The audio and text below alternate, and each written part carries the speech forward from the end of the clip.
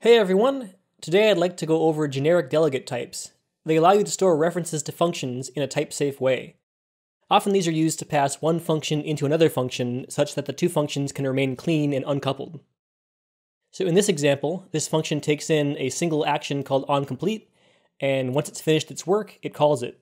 So if you're sure that onComplete will never be null, you can just call it like this. But if there's any chance that onComplete could be null, you're going to want to put a question mark at the end of it and then call invoke. This is basically just a helper method that will ensure that if onComplete is null, it does nothing and doesn't explode. Action is the simplest of all these types, and it represents a function that takes in no parameters and returns nothing. Now let's look at some more complicated types.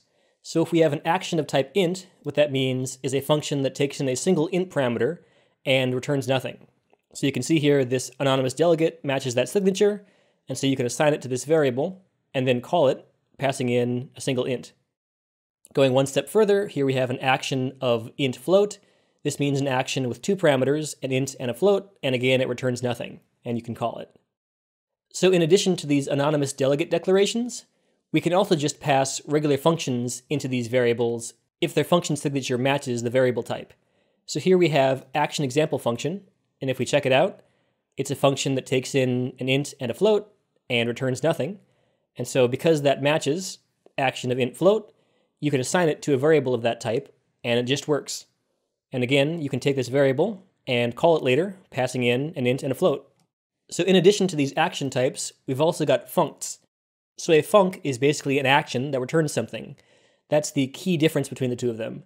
So if we have a func with no type parameters, that doesn't actually make any sense because a func by definition has to return something.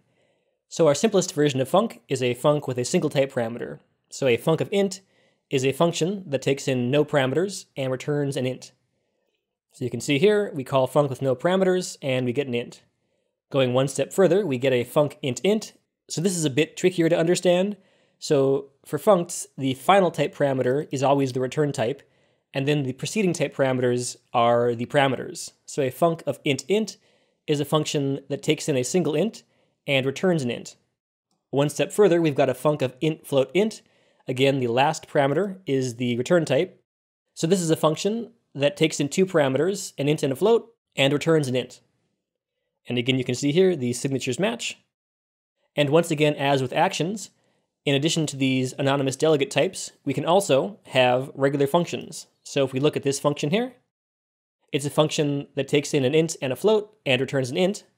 And because this matches the signature of the type, we got func int float int, you can assign them, and again, call this later with a int and a float and get an int.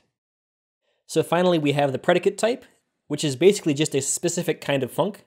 So a predicate is something that takes in a single parameter and always returns a bool. Predicates are much more limited than funcs. For example, you can't have more than one parameter, so a predicate of int float just doesn't compile. So a predicate always has one type parameter, and it returns a bool.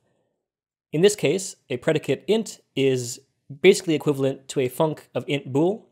I think the main reason this is around is for clarity's sake. A lot of built-in C# functions will take in a predicate because it's a fairly common operation, and so they made this specialized type.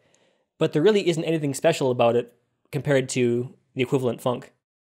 Alright, so those are all the generic delegate types. These can be super useful in keeping your code clean and uncoupled. I often forget the syntax, so this file is a really useful reference. I'll be uploading this as a GitHub gist, and I'll put a link in the description. If you found this video helpful, consider giving it a like. Thanks for watching.